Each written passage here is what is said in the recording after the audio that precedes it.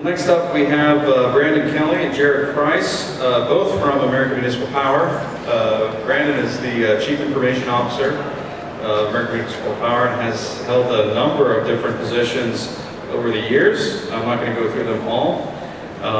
You're presently an instructor as well at ITT, is that correct? Yeah. Amongst a lot of other things, very, very active person. With him today, Jared Price is the current IT Director at American Municipal Power and also heavily involved in ITMartini in both Columbus and Cincinnati.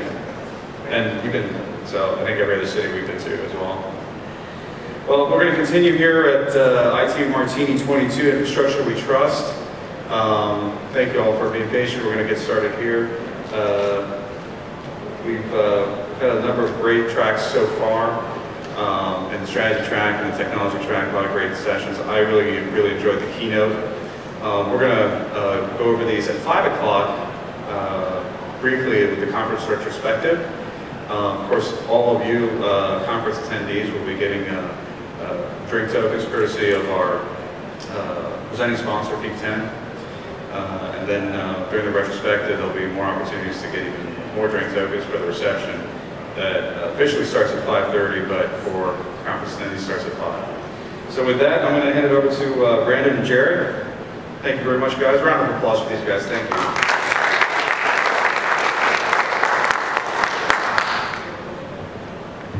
Well, good afternoon. As Alad mentioned, my name is Branndon Kelley. I'm the Chief Information Officer for American Municipal Power. What you're going to see here between Jared and I is I'm going to go and give you a little bit about American Municipal Power to put it in context, talk a little bit about how we got to this topic based around me joining the organization and developing a strategy and a vision for us to go forward. A little quick tidbit here. A couple of days ago, Jared comes to me and goes, "Hey, we need to practice and figure this whole thing out." And I said, "Well, if I have to figure out what my vision is, and what my strategy is, and what our organization is, I probably shouldn't deserve to work there. Maybe you need to practice yours, but I'll be perfectly fine." So here's the introductions. Jared, he's over, I'm the CIO as I mentioned, Jared's over, our IT organization is structured in a way, Jared's over our infrastructure, which includes our help desk, our data centers, telecom network, etc. A little bit about AMP. AMP is a nonprofit utility, which is a little different. When you think about electricity, you think about your electric bills you're paying, and it's they're expensive. You probably complain about that, but we are a nonprofit utility.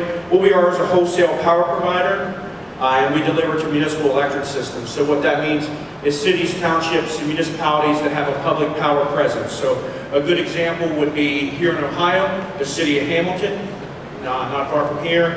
The city of Cleveland, Bowling Green. We actually service 7 states.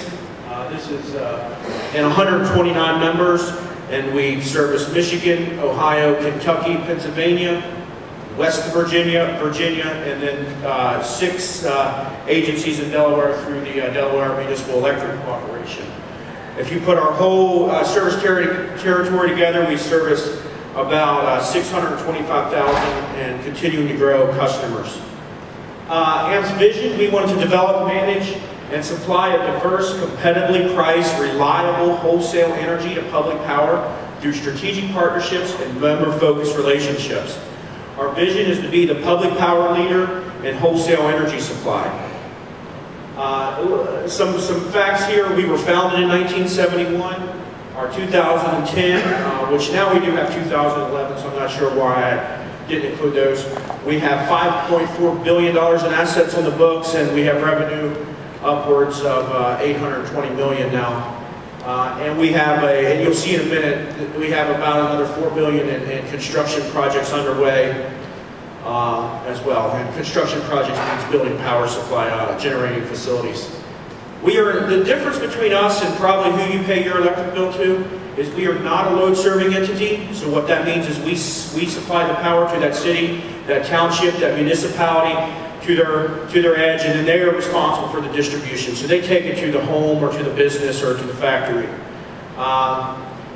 And here's the last slide there. We sell power for what it costs to generate it, plus the services overhead, things like IT and accounting and the number of other services we offer. The other thing I'll mention here before we move on is our only service is not just providing electricity to those members. We provide a number of different services, whether it's engineering, SCADA services, forestry, all kinds of consulting type services that are around the utility space we give to those members.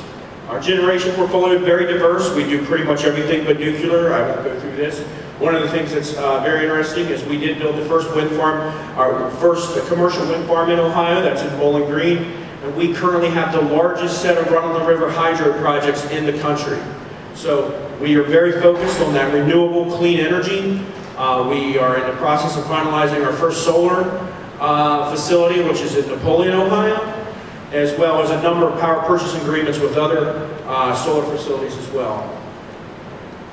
From a technology standpoint, we look at technology. I'm really responsible in two areas. So information technology, which is probably everything everyone in here knows about. It's the stuff that you do every day. And then operations technology. So our IT is our ERP and our market and settlements, our IPS, all that stuff we deal with every day. And then our OT, which is operations technology, is our SCADA system, which SCADA supervise, control, and data acquisition.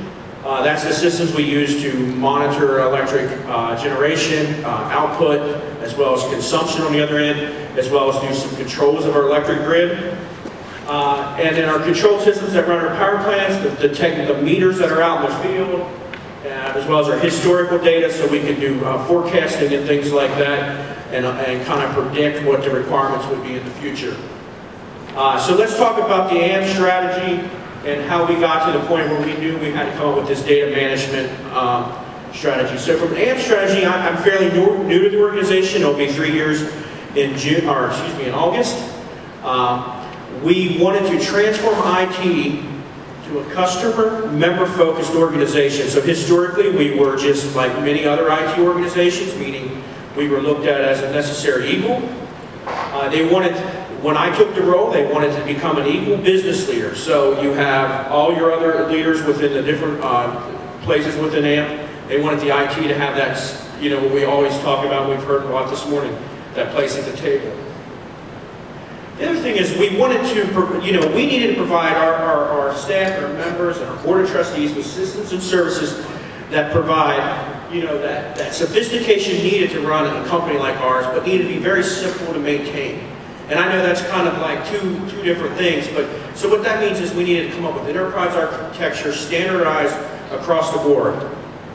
And this was very unique because a lot of large organizations our size are definitely not there yet. And it's specifically our industry, the regulations we have to go over. As I developed with the team, we will think cloud and or as a service first strategy. Meaning, we have to look at what we're doing, and when a new project comes up or a refresh comes up, we need to decide then if we're going to build it in-house. But before we even do that, we need to find out if we can put it in the cloud or buy it as a service, whether that's platform or software as a service, etc. Of course, we want to create transparency between IT and the business. There's nothing that we should be doing that's hidden. There's nothing that they should be doing that's hidden. We should be equal partners and together.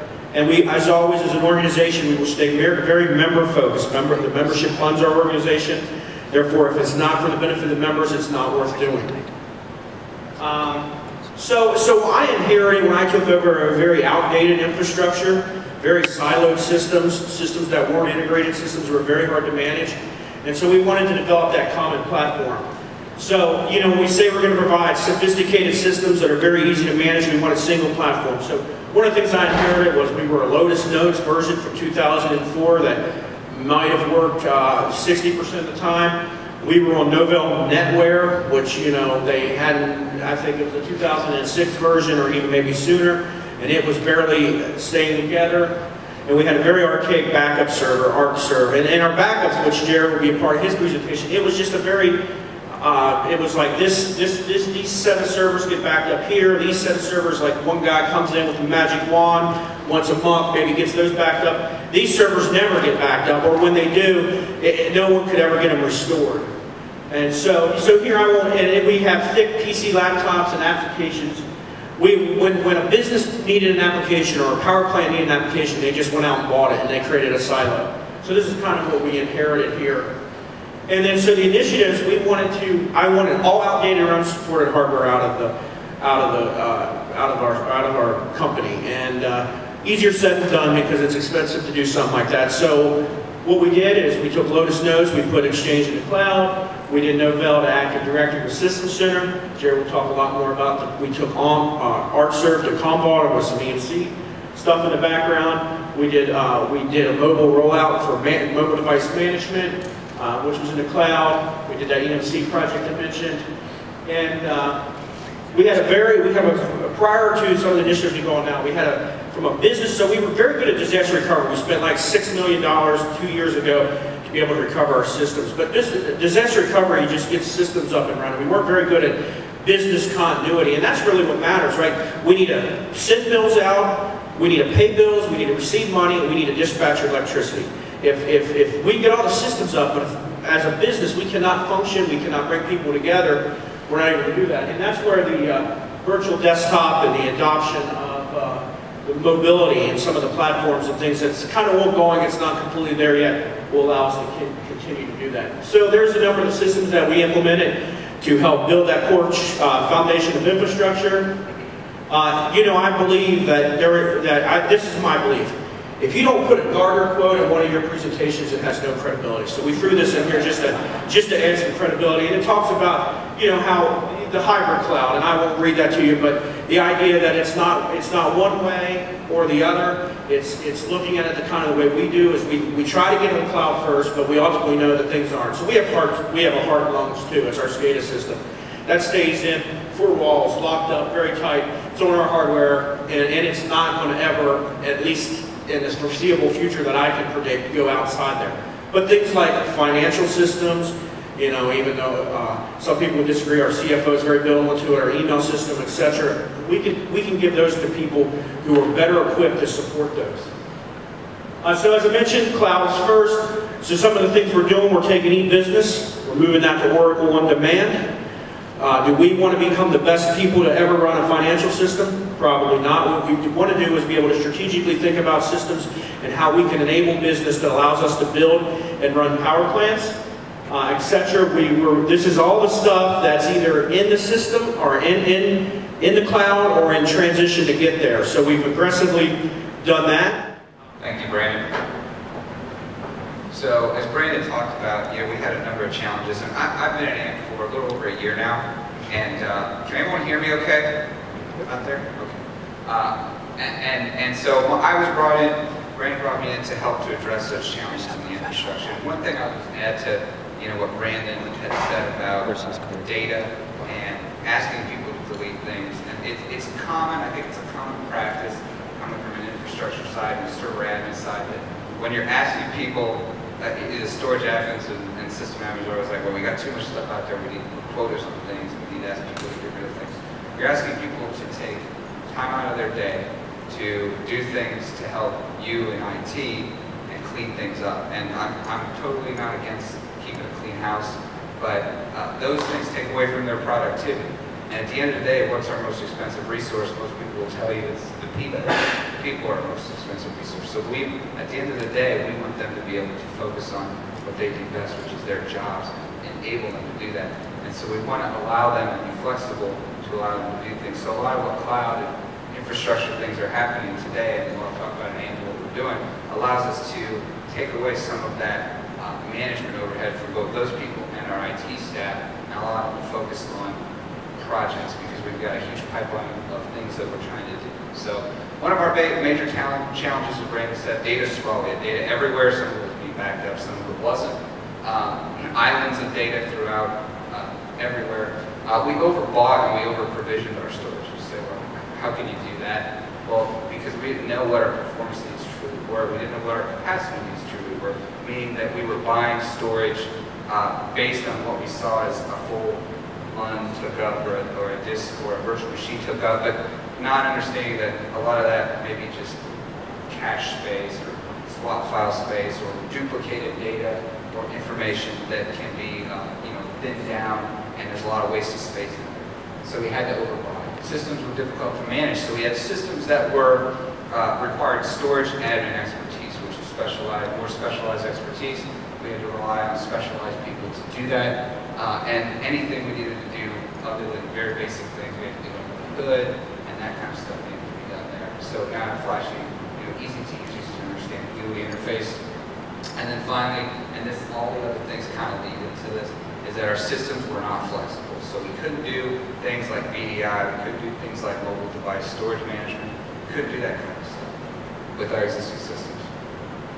So again, I'm going to put the catchy Gartner quote in here. And this, another thing you may not know, or you may know this, is Gartner recently had an infrastructure summit back in May, and a lot of these quotes came out of that, and they made some predictions. I always love reading through the Gartner predictions because it's very interesting. And I think at one point Gartner made the prediction that, over such a time period, in the next 2 or 3 years, we're going to do away with mobile device or laptops and desktops, and iPads are going to replace everything, and we're not going to use it. Now it seems like they kind of backpedaled a little bit and took a different stance. Is that we don't see desktops and laptops going away. What we do is we see more people using mobile devices to access applications. We see that today. We see iPads being that hub where I can just click an application. I don't need to click start, go to programs, find it. That's just right there. So they see that, and they say that companies using these devices, these tablets, including for bring your own device strategies, some of you may have those, should recognize there's a lot of unmanaged storage in tablets and smartphones. They should be managed. Big surprise. You give people tablets they want to use and they want to store stuff on. So we see that coming. So two of the solutions that we took and added to our systems to manage that storage. On our primary side, we partnered with EMC and purchased a VMX storage. And on the disaster recovery, business continuity, and long-term retention side, we purchased Commvault's Syncana suite for our information management. So start with the VNX and what flexibility, what kind of things we gained from that. Number one, we gained a single pane of management. So we were able to manage not only through Unisphere, which is their single pane of glass management, very user-friendly. I could take my server admins and they were immediately could see where there were wizards and different things to do things. So it wasn't like we had to hire a storage admin to configure everything and to do basic administration tasks. And then if they didn't want to do that, it also had the flexibility to integrate with VMware's existing tools. So now, my guys can take and do a lot of I can take my server admins, they can do a lot of their tasks that they typically would do in VMware, and oh, by the way, they can manage a lot of the storage administration.